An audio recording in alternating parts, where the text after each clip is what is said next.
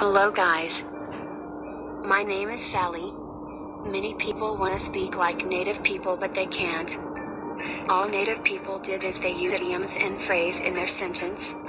So, in this video I am gonna tell you 4 idioms with a comparison of how normal people speak comparative to native one. So, here is our first idiom. A piece of cake means something extremely easy to do. For example, Hi, Ollie. How was your paper? Hi Mom. Paper was excellent. It was a piece of cake. Second idiom is a cup of tea means not interested in something.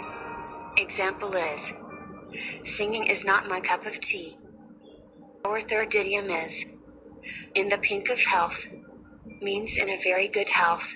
For example, exercising daily will keep you in pink of health.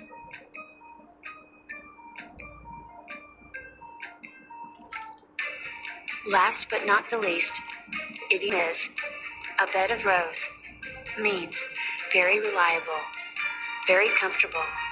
For instance, life is not a bed of rose. Thank you guys for watching.